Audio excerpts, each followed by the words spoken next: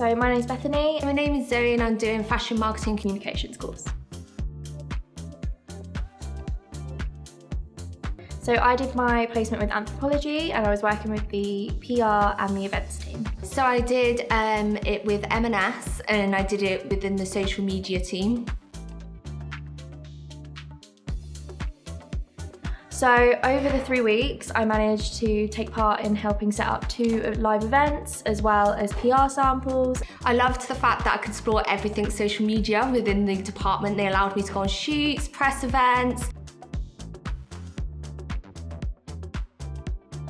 I chose the FRA generally because of the industry links and the mentorships. Because it was a 2-year course, so it meant I got the benefit of a full degree, but in a shorter period of time.